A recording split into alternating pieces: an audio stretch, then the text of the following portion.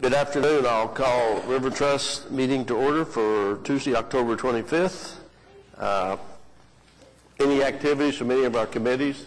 Not that I know of. Gary, Kathy? Nope. Thank you. MAPS 3 subcommittee. Anybody have anything on that?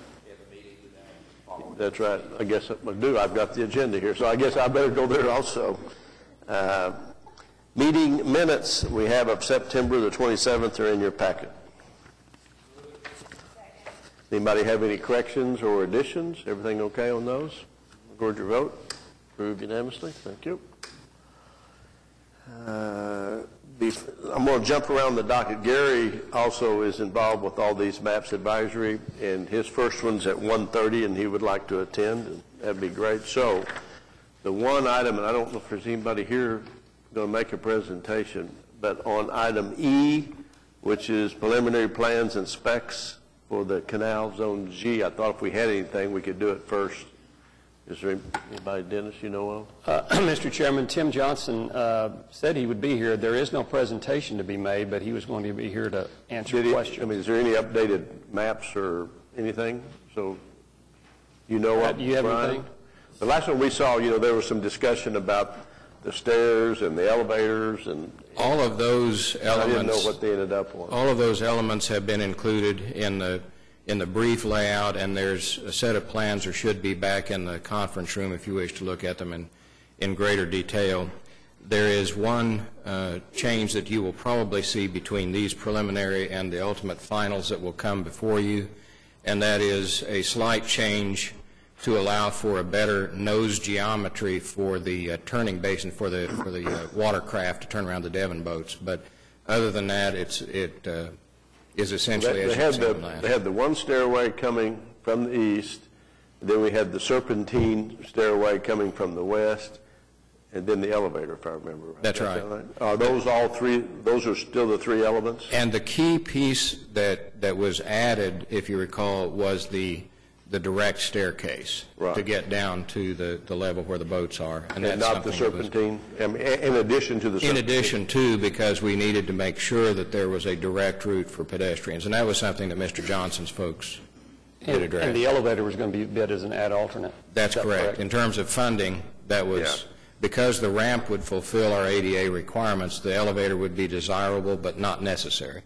And so it will be packaged as an alternate. Okay. Well, if Tim gets here, we'll see if there's anything else. But anything you want specific, Gary, you okay on it? Okay. Thank you. Thank you. We'll just hold that. We'll still have a quorum when Gary leaves, so we'll be okay. Consent docket is to receive the sand mining and oil and gas revenue report and the river corridor events update report.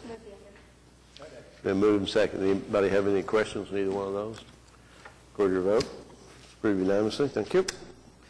Primary agenda items, received the unaudited financials ended August 31st.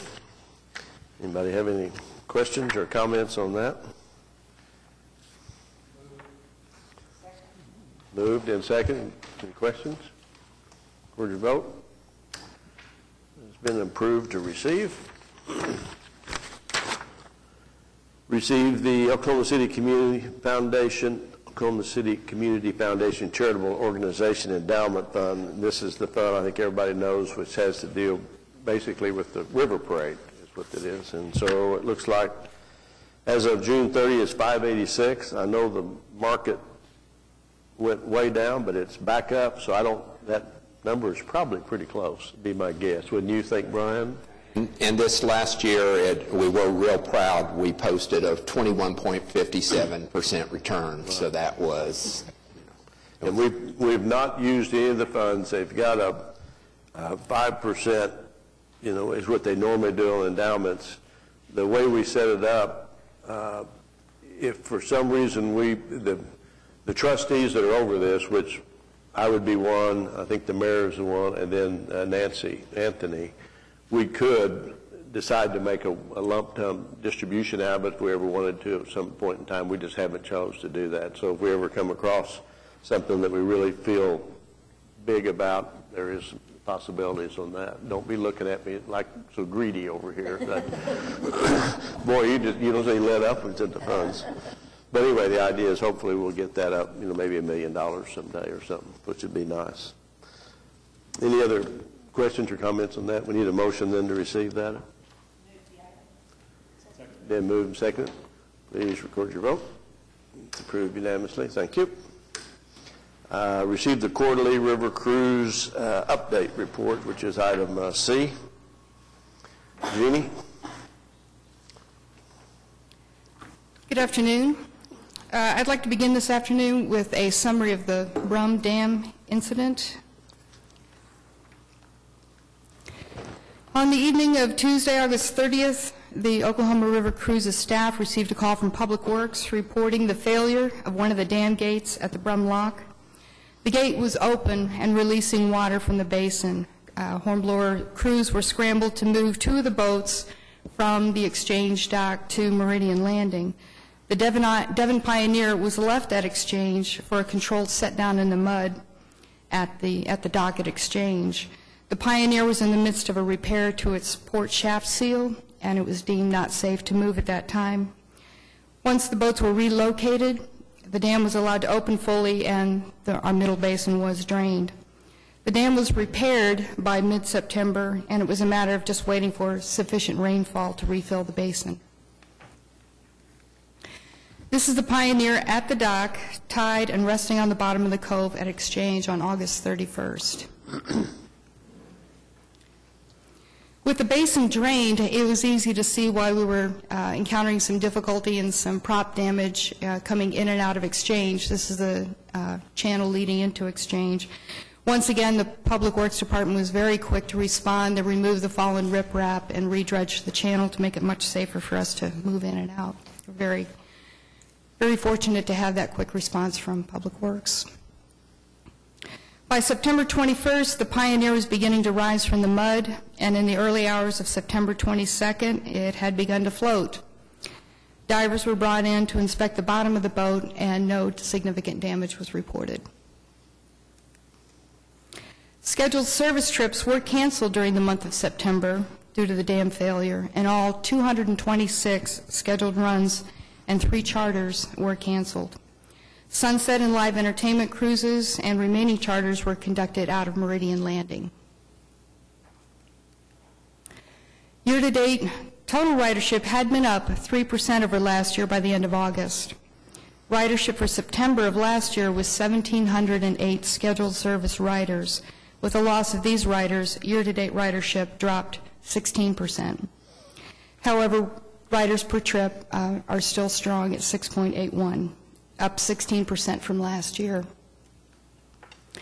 Haunt the River specialty cruises began October 14th and continued every Friday and Saturday evening for the rest of October. The final 2 are this Friday and Saturday night, and they have sold out. We had about a 98% sellout on those 6 specialty cruises. In addition to that, the specially decorated boat was used for scheduled service runs on Saturdays for families and children. Children were encouraged to wear costumes and were given prizes and candy while on the boat.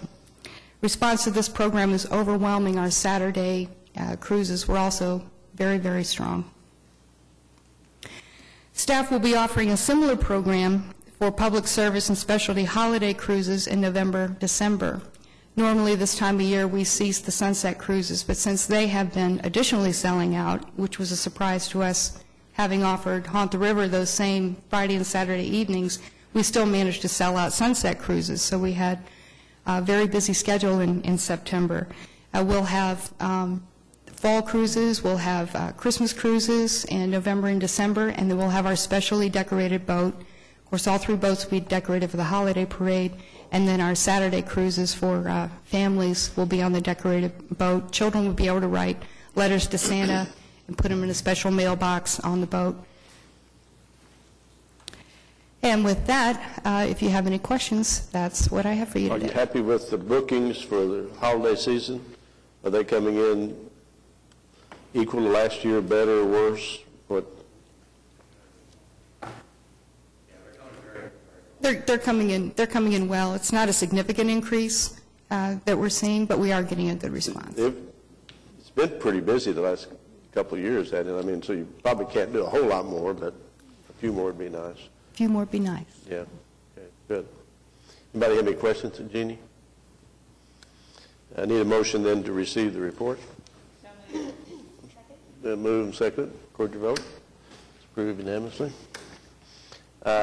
Next item is item D, is approved design and construction of a playground in the Boathouse District to be funded by a grant from Kaboom Foundation and Blue Cross Blue Shield of Oklahoma.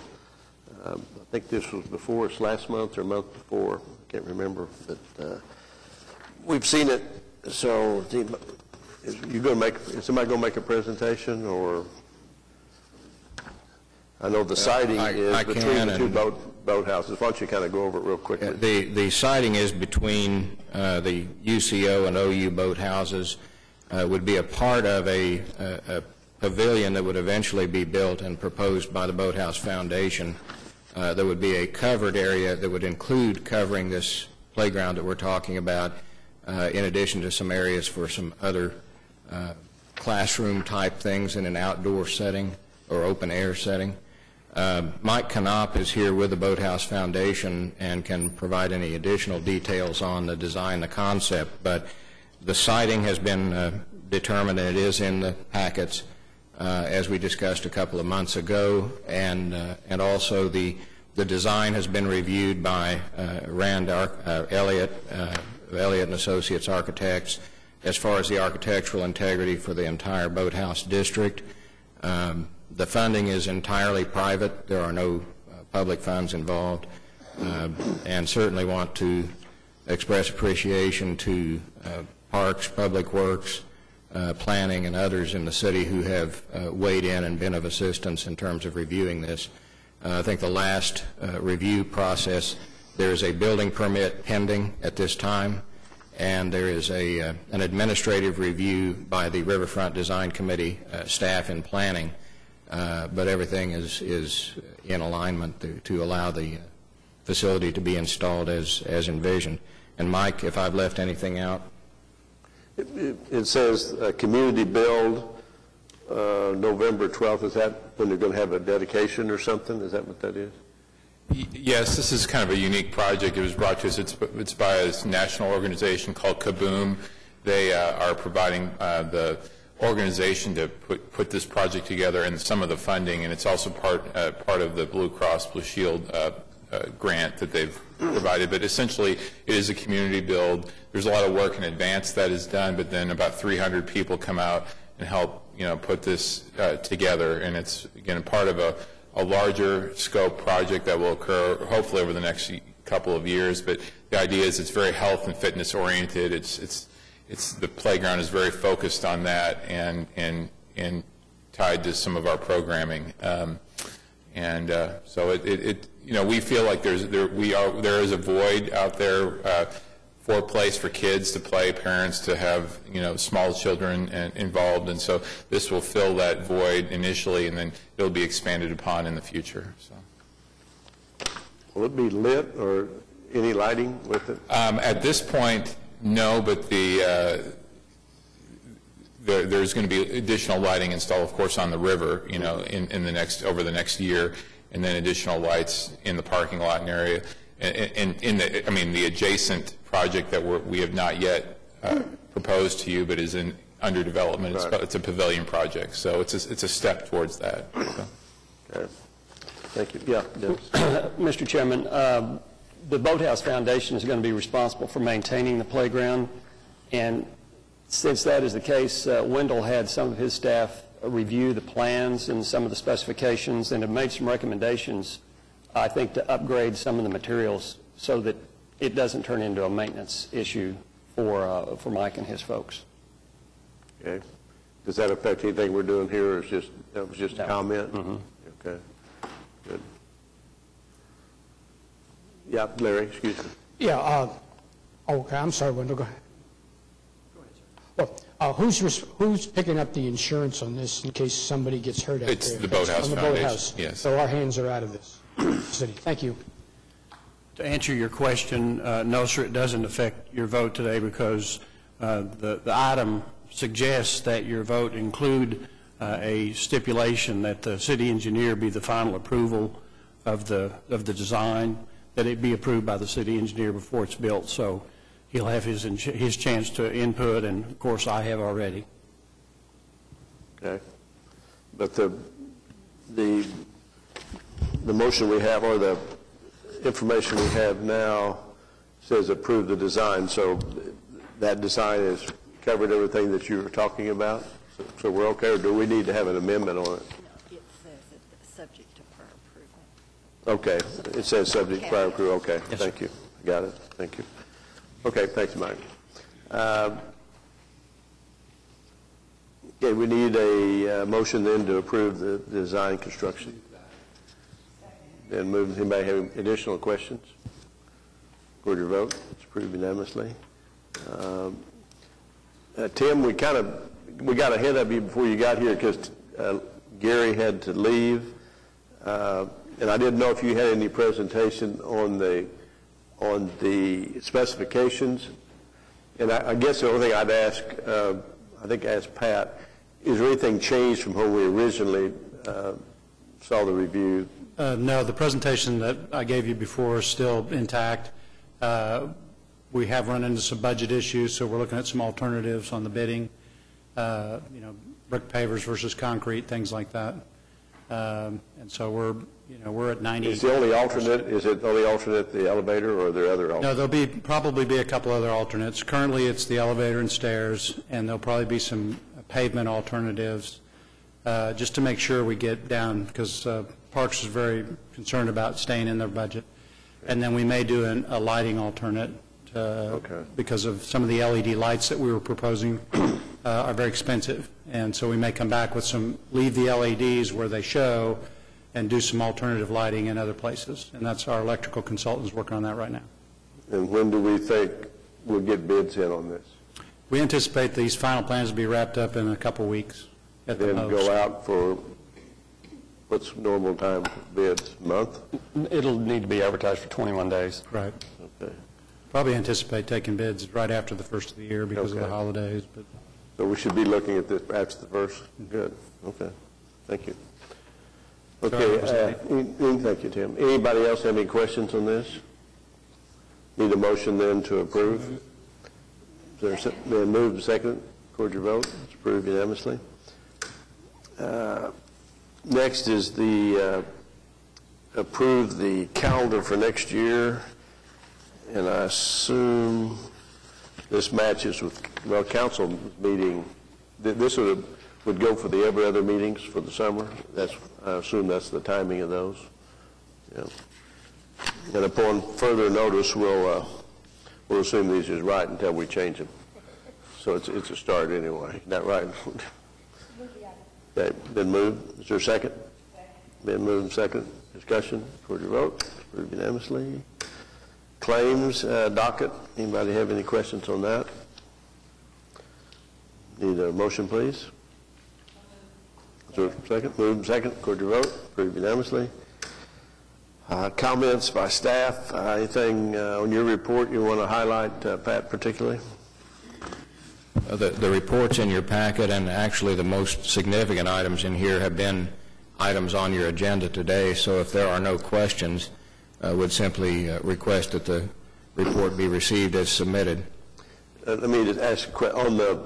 They said the architect for the University of Oklahoma has been selected. What kind of timing do you think they're looking at on construction or anything? Did they have even said that? They have not determined a construction date. The architect on the boathouse has been engaged and then put on hold and re-engaged. But more recently, within the last 30 days, the university has directed the architect to proceed with the planning process. But the university has not yet provided a time frame for construction. You have a feel for that, Mike? Have you any feel for timing or next couple of years, you think? Yes, I do believe I've had meetings with the athletic department. They have a very fast-growing program. Currently, they're rolling out of Exchange Boathouse, and the facilities are really not adequate at this point to support them. So there is an urgency to move the project. We're going to be working with them on a more defined time frame in the next couple of months. So. hopefully we'll have more news soon. Good. Anybody have any questions on Pat's report? Need a motion then to receive? Been moved and seconded for your vote. It's approved unanimously. Thank you. Any comments, trustees? Yep, Don? Just like to make the trust aware that Dan Batchelor with American Indian Cultural Center has asked me to serve on a committee to evaluate possible retail uses in there, and he wanted that interchange between Riverfront and American Cultural Center. So just wanted everybody to be aware of that. Yeah, I think it's a good deal. Don had talked to me about last month, and I couldn't see any conflict at all, so I was happy to oblige that. Anything else? Anybody else? Citizens? Anybody anything to say? We're adjourned. Thank you.